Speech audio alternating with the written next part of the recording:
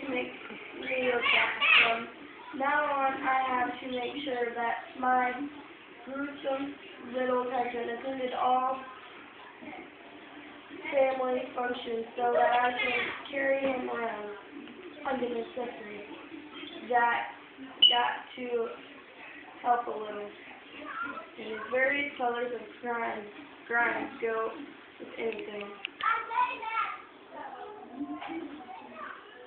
Eventually, Miss Henderson did stop by.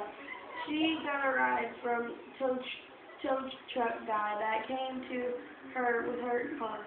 She talked and giggled with the assistant principal Devin in it show like nothing had ever happened. And since the tow truck guy was total hottie, Isabel said that Miss Henderson is going to hold a grudge against us. And that, let's face it, Isabel is an expert on grudges. I sit down on the porch and watch everybody mingle on the front lawn and laugh. And I remembered when Isabel and I were trying to figure out if adults could become human. And I finally realized that they couldn't. But I also realized that humans can become adult humans. Here's how I see what. See, we all get mad. We all care about our friends. And we all have a selfish side. But animals have all those things too. The difference is that we humans laugh about stuff and we laugh like crazy.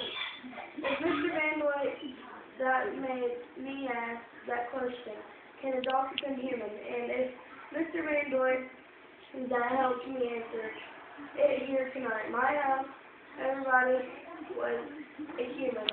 There were no adults. So exactly what are adults and where do they come from?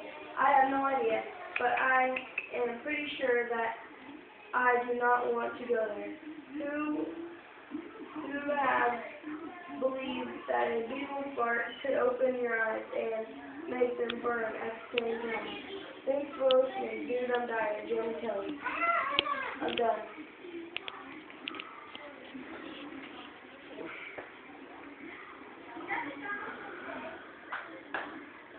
Scarlet.